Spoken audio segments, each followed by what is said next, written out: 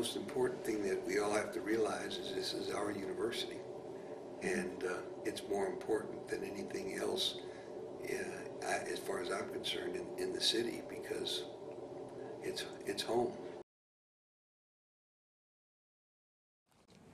My name is Welcome Wilson Sr. I am a graduate of the University of Houston, having graduated in August of 1949. I came to the University of Houston because my father, his name was E. Jack Wilson, he felt like that Houston would be the center of the business world one day. The city had 500,000 people. Today, metropolitan Houston has 6 million people. In the 1950s, Mr. Cullen announced that he was going to set up the Cullen Foundation. So the Houston business community, some of the people, none of whom had any connections with the University of Houston, said we ought to change the name of the University of Houston to Cullen University. But these were people who actually had no relationship with the University of Houston whatsoever.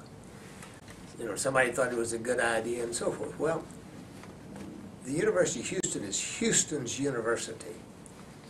And those of us with deep roots, we felt like it ought to stay the University of Houston. So Jack Valenti, who had been president of the student body in 1945 to 46, and who was a columnist in the Cougar and gone off after graduation to get an MBA from Harvard, he wrote an editorial in the Houston Post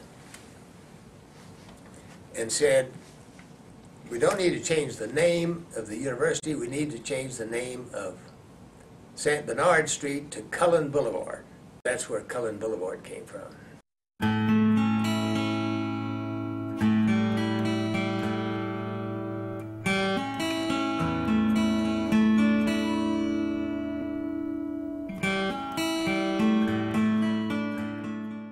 Important thing to learn about the University of Houston. When I came here in '89, I came as an international student. I didn't know anybody. And the minute I stepped foot on this campus, I felt welcome. The students are welcoming, the staff is welcoming, the faculty is welcoming, the campus is welcoming.